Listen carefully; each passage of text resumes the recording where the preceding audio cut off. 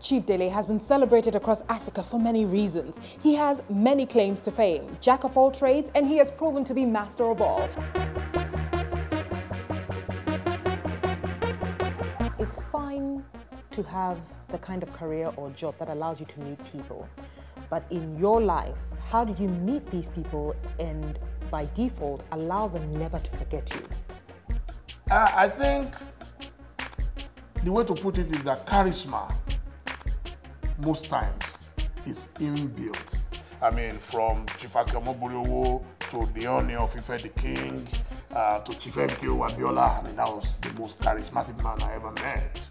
I found my way to London in 1995 as a refugee on the run from the military government in Nigeria. This same radicalism from university? Exactly. First, I was detained by the Babangida government.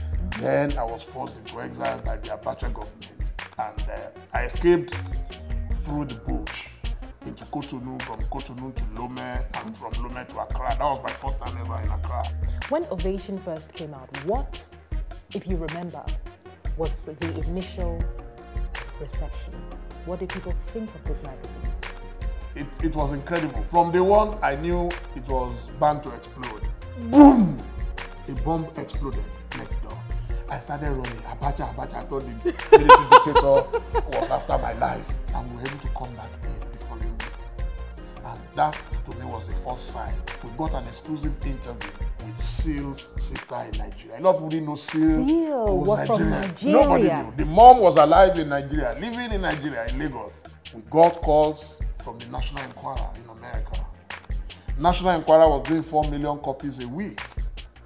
And they requested for the copyright. When the Queen was coming, we had applied to the Nigerian government to give us all access. They refused. And you won't believe it, I was in a salon in Jolu when my phone rang. And the person on the other line was a white guy. He said, "Hello, Mr. Momodu." And I said, "Hello, good afternoon." He said, "I'm the Deputy British High Commissioner to Nigeria." I said, "Oh, how are you, sir?" He said, "I have instructions from Buckingham Palace to choose your magazine as the official magazine for Her Majesty's visit." It was a miracle. I've never seen such a thing. You won't believe it. Now, I know you've also started Ovation Restaurant. You're going to take me there. But do you cook? Oh, that's my first love.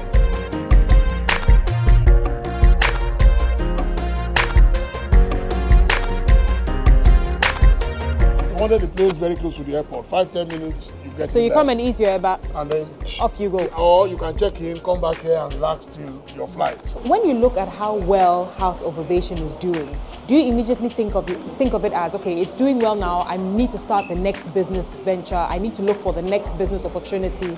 Oh, we're already doing something in the direction of Ovation Television. Ah, I see. So you're trying to own the continent. Politics.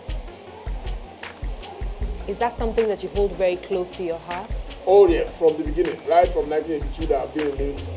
It never occurred to me that I would contest one day. I'd always been like the engine room, behind the scene.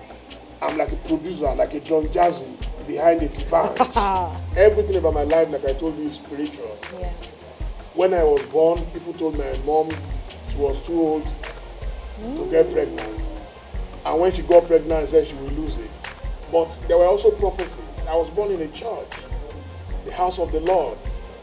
And there were prophecies told my mom that this child will be very famous. When you think of the successes that you've enjoyed, the successes you want to enjoy, what keeps you up at night? I want to be successful in this and that. What do I need to do? What are these thoughts that keep you up at night? It is the fact that to get to the top is very easy, but to stay on top is a lot more difficult.